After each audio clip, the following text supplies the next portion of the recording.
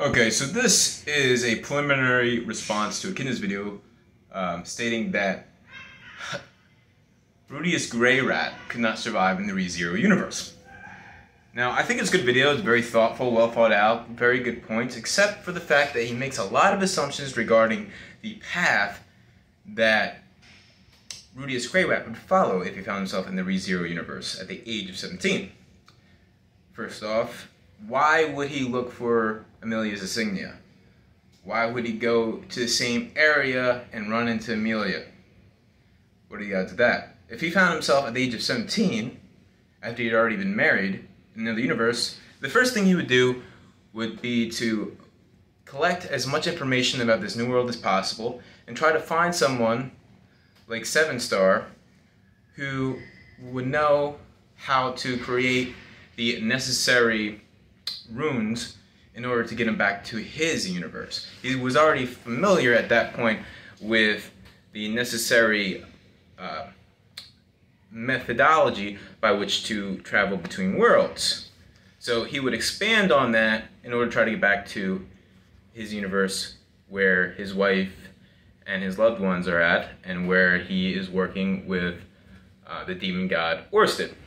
Now, another thing is that I feel that Echidna really underestimates how wise and strategic and cautious Rudeus is. Now, it's not just that he has magical abilities and thus, unlike Subaru, has the ability to engage in combat effectively.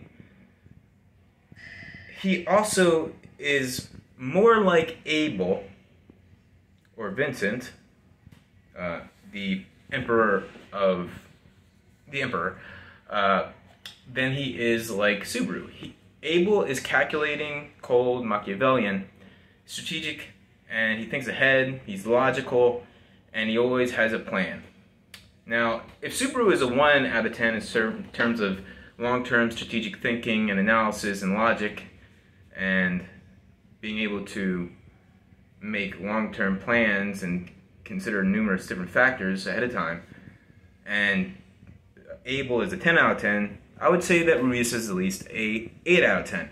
Before engaging in combat with Orsted, he utilized many methodologies to ensure that he had the best chance possible of winning against Orsted. He didn't choose to fight Orsted because he wanted to, or out of some more moral principles. He did it because he felt he had no other option but to fight Orsted for his life and for the well-being of his family.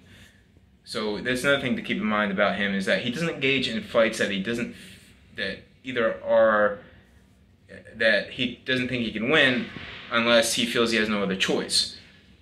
So anyway, he spent months developing armor. He chose the location, the battlefield of the fight. He prepared many different countermeasures to Orsted's powers, and he spent months strategizing before he engaged in combat with the demon god Orsted, and then he held his own against the demon god Orsted, who at the very least could probably take out, at least 80% of the Sin Archbishops, the demon god Orsted.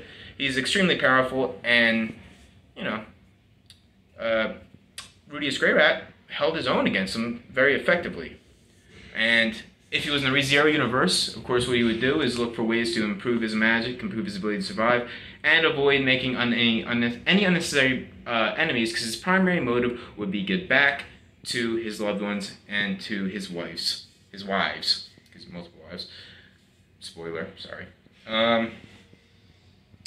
So yes, I think that Rudeus Greyrat would survive. He would find a way to get back to his original, his second universe, the Jobless Reincarnation universe, and he would not, befriend Amelia, go to Amelia's mansion, and all that unnecessarily.